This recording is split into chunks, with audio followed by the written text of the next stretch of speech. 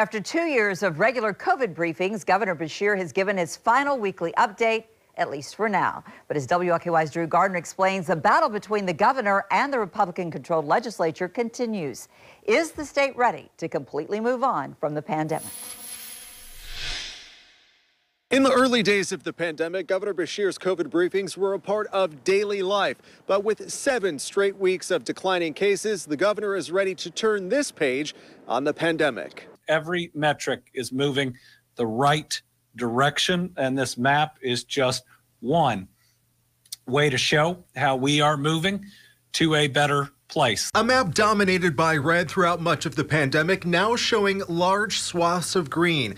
Kentucky's positivity rate down to 4.17%, a number not seen since before the Delta variant hit. So, with everything in COVID moving the right direction, after today, we're going to pause our Monday COVID press updates.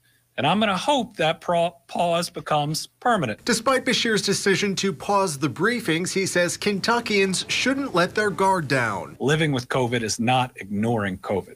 It is having the information to be empowered to make the right decisions to protect yourself. While the governor is ready to turn the page on weekly briefings, he's not ready to completely move on from the pandemic. The governor took aim at Senate Joint Resolution 150, which would end Kentucky's state of emergency, calling it politics at its worst and warning it would end disaster SNAP benefits for more than 500,000 Kentuckians. Ending this state of emergency, cutting $50 million worth of food to our people is wrong. And for what? There are no restrictions.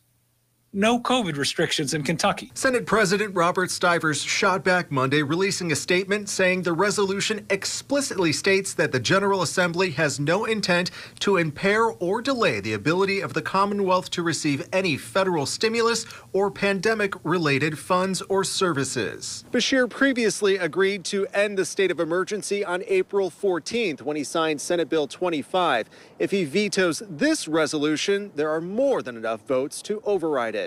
Drew Gardner, WLKY News. And the governor's office will continue posting the latest COVID information online each Monday. The Thursday Team Kentucky briefings will also continue.